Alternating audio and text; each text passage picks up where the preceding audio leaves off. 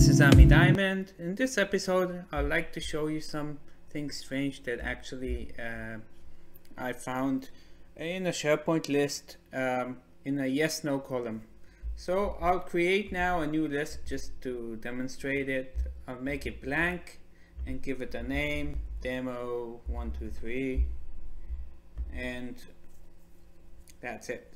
Now I will create, by clicking the add column, a yes/no column. That's called the first one status, and by default it will be no. And I will add another column of yes/no, and I'll call it demo 3. Now I don't see anything because I have not entered any data. So I will give a name and checkbox status and demo, and what do I see? I see like a check mark. Looks good.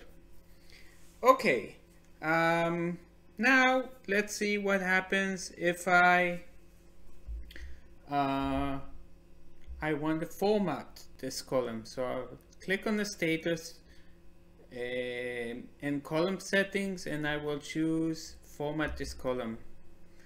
Now I have two options. Let's say I want to configure the format. So it gives me the possibility to say if the status is yes, then I can choose a color. Yep. And if no, then no. But look what happens. I'll press save. Now instead of the checkbox, I have a yes and no. So it's a bit confusing, yeah, because if it was a yes, then I would expect a check mark, but when we do conditional formatting, all of a sudden it goes away. You see that demo 3 is still a checkbox because I have not formatted it. Now let's see what happens if I open in grid view.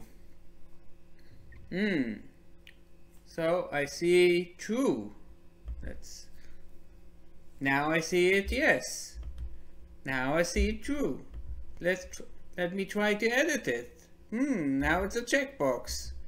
What's going on here? So I think there's a bit of inconsistency. Here I see yes. In edit mode I see true. Here I see a checkbox.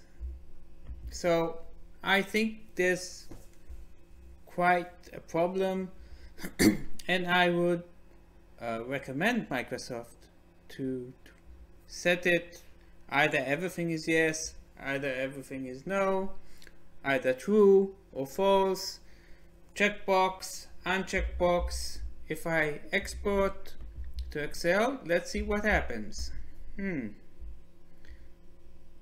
What do you guess?